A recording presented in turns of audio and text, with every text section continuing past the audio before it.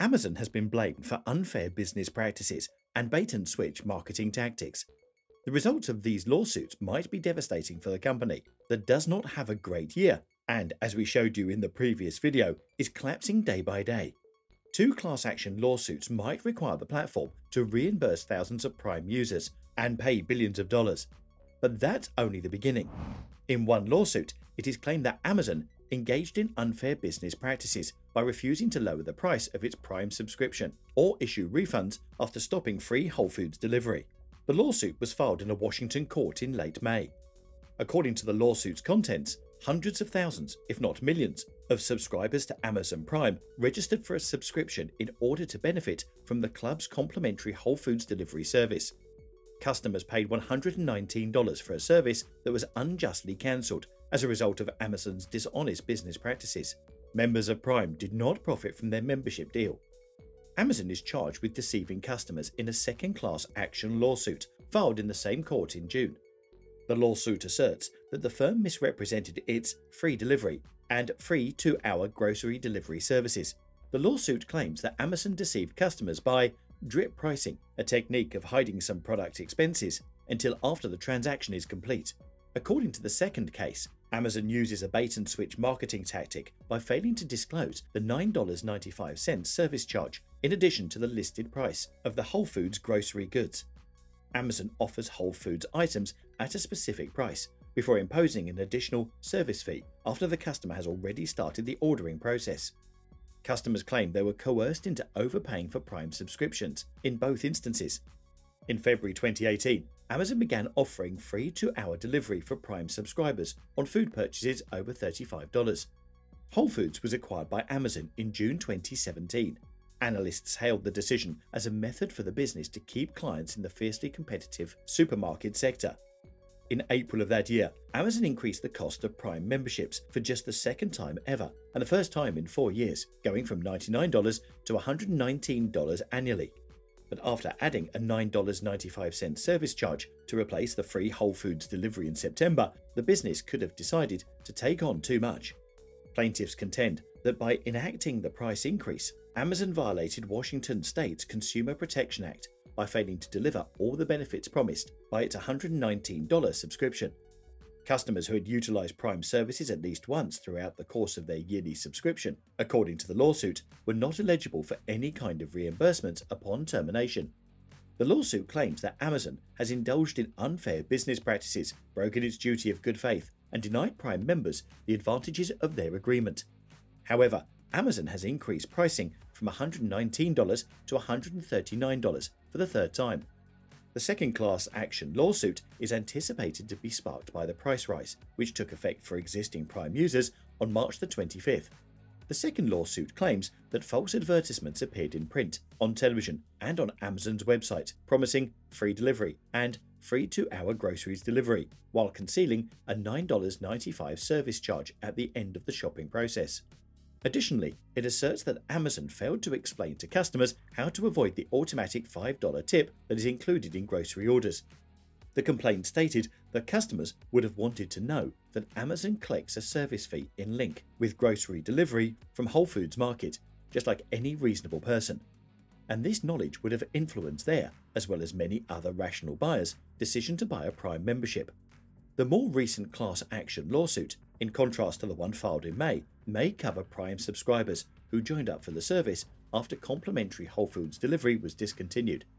That's because the first lawsuit just asserts that Amazon breached its commitment to consumers. It makes no charge of misleading advertising.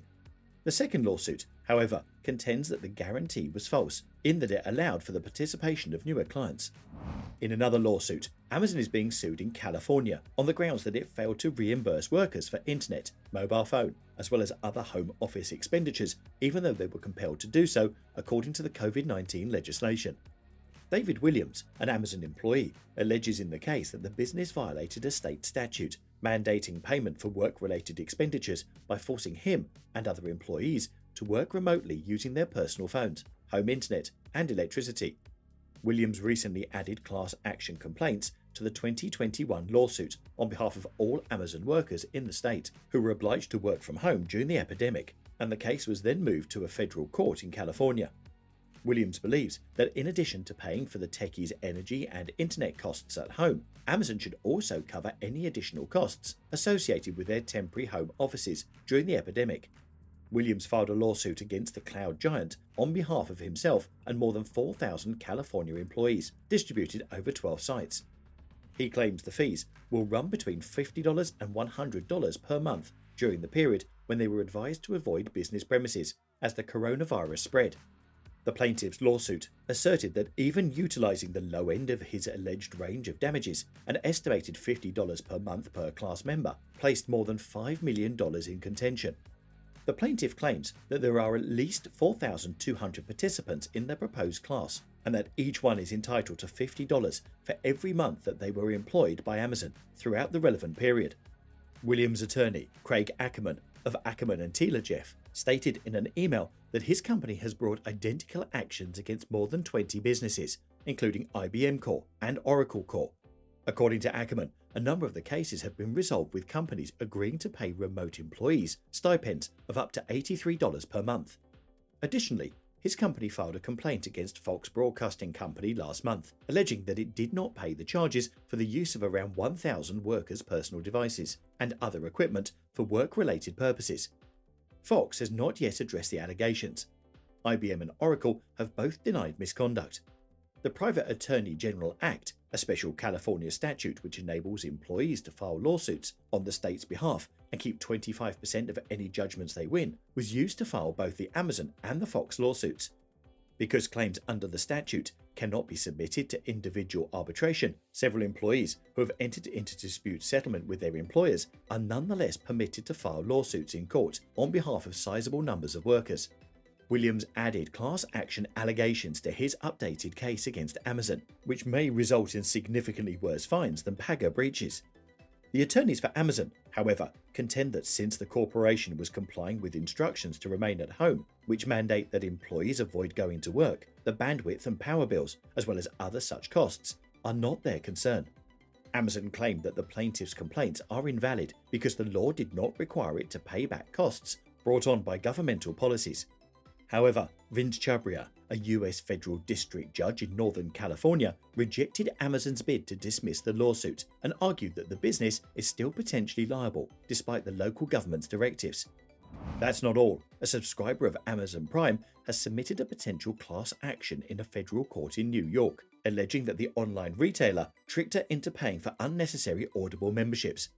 According to the lawsuit, which was submitted to the US District Court for the Eastern District of New York, Amazon advertises access to complimentary Audible titles as a benefit of a Prime membership, only to surreptitiously sign up customers for a monthly subscription fee for the then difficult-to-cancel audiobook service. The lawsuit asserts, using posts on AmazonForum.com and Reddit, that there have been hundreds of complaints about this misleading advertising. The complaint claims that because Prime customers are unaware that they have signed up for an Audible membership, it may be months or even years before they learn they are being charged for the unnecessary service. According to the lawsuit, Amazon only offers partial reimbursements in response to customer complaints. Despite being a completely owned part of Amazon, Audible and Prime memberships are distinct. Audible subscription costs range from $8 to $23 a month, based on the extras included and how many credits are purchased.